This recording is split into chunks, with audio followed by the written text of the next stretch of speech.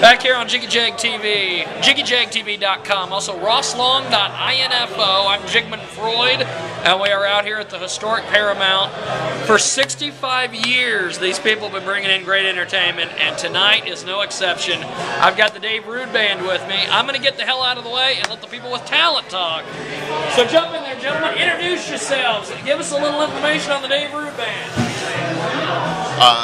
I'm Marco. I play bass guitar for DRB, and here's David. Hi, I'm Dave. I sing and play guitar.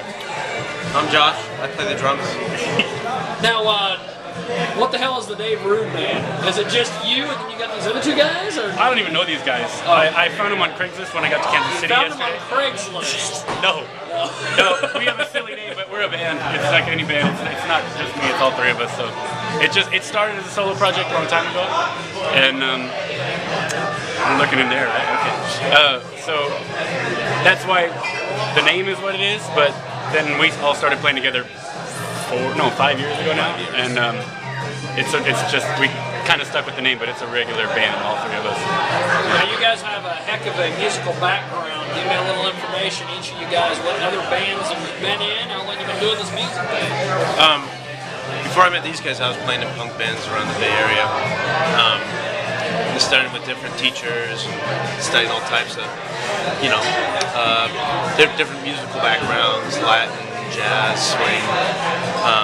So I kind of had that all under my belt when I met these guys, and it's been a continuing process for myself, going to school and studying music and all that. So that's pretty much my background as far as music. That's your background. Yeah. And he didn't mention Afro-Cuban. I was counting here 10 seconds. I was figuring how long Kelly mentions that he studies Afro-Cuban percussion. And he didn't do it. That was pretty. He studies lots. I'm trying to be humble. Latin percussion. No, I started studying music over at San Francisco State, and I joined their Afro-Cuban band there. So let's go. On the side, that's what I do when I'm not with these guys.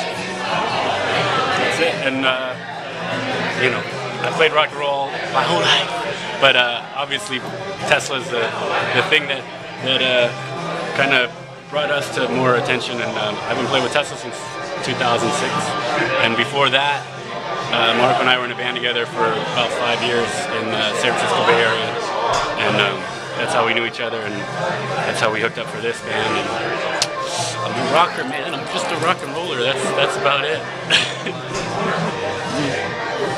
Well, for me, I'm from Peru, so I started playing music when I was 13, 14, and playing rock music in Peru.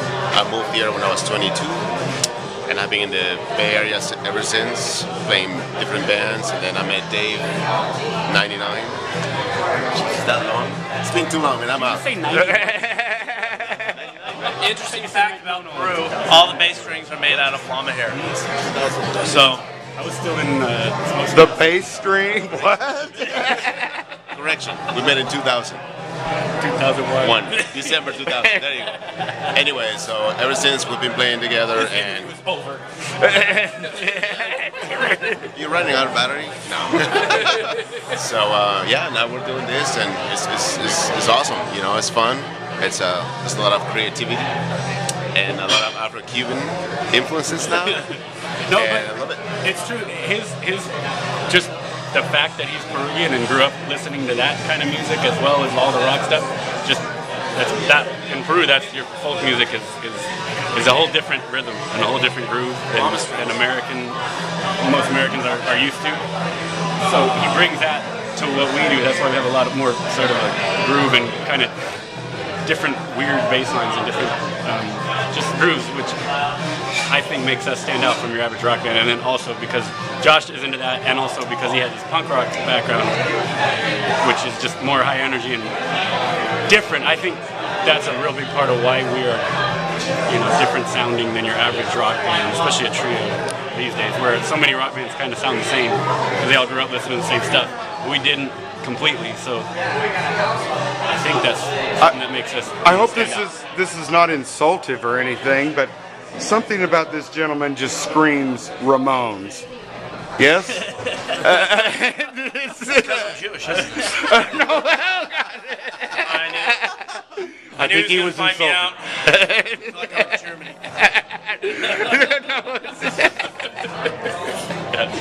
Now, how does the Dave Root Band compare to some of the other projects you guys have been involved in the past? My last band was a 5-piece.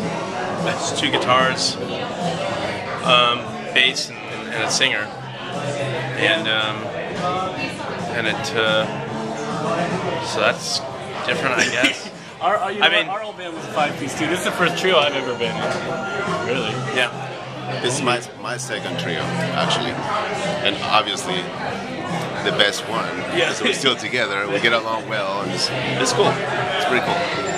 But yeah, musically, I mean,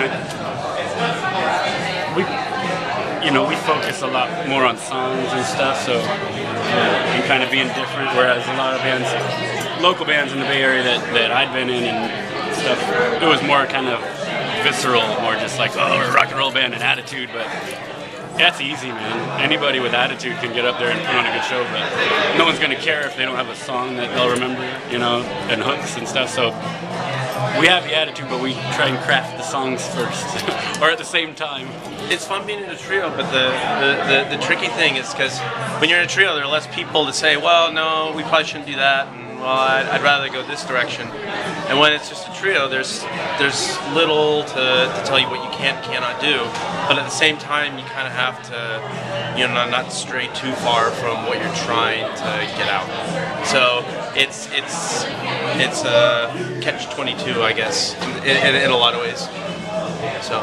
Well, that's cool. It's like having 2 less wives. you just gotta deal with it. As opposed to more wives? Five piece. Oh, okay, sure. Yeah, all right.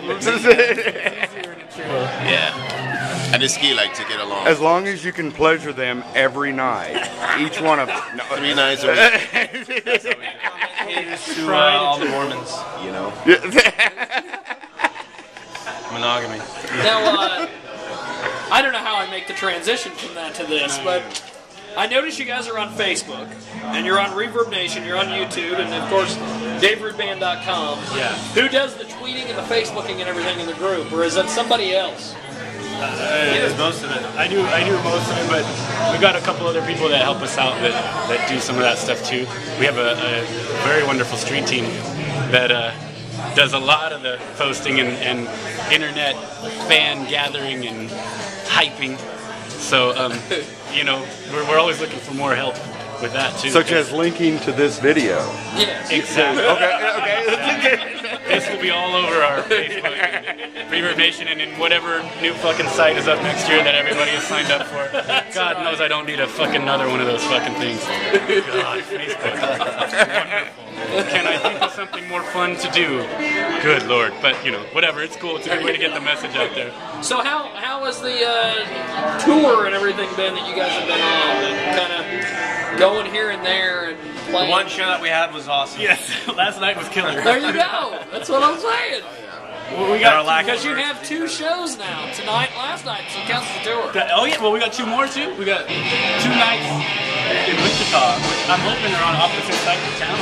Yes, Rock Island Live and then Lizard's Lounge. Mm-hmm. And we've never been to Wichita. I don't think I've ever been to Wichita with Tesla. I can't remember. So it'll be You fun, did the man. Kansas State Fair, didn't you? Last year? Is that in Wichita? No, that was in Hutchinson. Yeah, Hutchinson. Close. I remember that. Okay. But yeah, You probably met our buddy Thomas Lamb, who lives over there, but go ahead. Okay. Exactly, nobody knows who this guy is. We're gonna be coming back to the Midwest more often. It's funny because we're from Oakland, California. We play out there a lot, and we do well there in the Bay Area. But it's surprising how well we do in the Midwest because I think there's a much bigger rock fan base out here. People just like it a lot more, and they're more receptive to what we do overall than even in California. So. We've already, like in the last year, we've been to Midwest 3 or 4 times, and our plan is to come back again in probably another couple months and keep doing these sort of short tours and bring it to where people like rock and roll and actually come out. California, man, people don't go to shows. Even your friends, you gotta beg them to come out because they're like, oh man, I've been to 100 shows, I don't care about you guys. It's a tougher sell. So people actually still appreciate hard rock for the most part in the Midwest, which is a good thing. from Chicago to Houston, they're going to love me more. That's right. What's that? Because you're from California, yet you like the Midwest. We don't get that soundbite very often, ever. We are carrying the Midwest flag and raising it proudly. Okay, a couple final questions, gentlemen. How do we find you two guys on the internet? Are you guys on DaveRoot.com? Same thing, Facebook, MySpace, which is dying out, but Twitter. Craigslist, adults, men seeking men. Yeah. And Latino too. Latino Craig. It's like Lista de Craig. You know the website Petafinder? Yes. That's you. Where can you find out? What's your actual name on Facebook / what? Yeah, what's your actual Facebook? People can find you. Yeah, it's just Marco Guzman. Or you can also try low end. Low end. You know what I'm saying? What's yours? Or do you not do the social networking? I do. I don't remember quite honestly.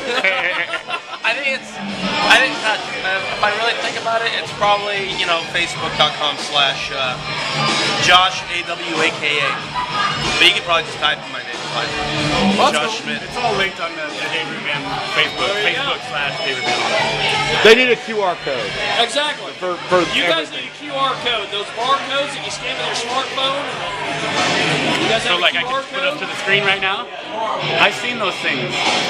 They scare me. They're real easy. This camera scares me. I feel like I'm at the doctor's office. Like I'm getting an eye exam. Like that. It's meant to do that. Yeah. You're like relax your retina.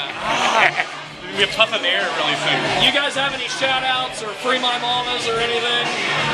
Free my mama is in prison. People will sign our online petition. We could maybe get her out. No, she's not. That would have been great. We had a rap group one time. We said, you got any shout outs? And they're like, yeah, free my mama. So we asked everybody. I'd like to give a shout out to FedEx. Can we have our packages, please? Yes. They have our merch. We sent our merch, and we have no merch to sell last night, tonight, or our next two shows, which is the only way you make fucking money on tour, especially these tiny little club tours. But luckily, FedEx didn't get our packages in time, so we're just playing for pure rockin' fans tonight. But fans can always buy this on the website. Absolutely, they can. Just a reminder. DaveRootBand.com. And if they sign up on our email list at that DaveRootBand.com website, we'll send them for free brand new songs that we've been recording. We've already sent out a few times. There's 3 brand new ones. We've already got 6 more that are getting mixed. So a steady stream of new music for free if you sign up on the email list. Well, gentlemen, thanks for doing this. And I'm going to slide in here.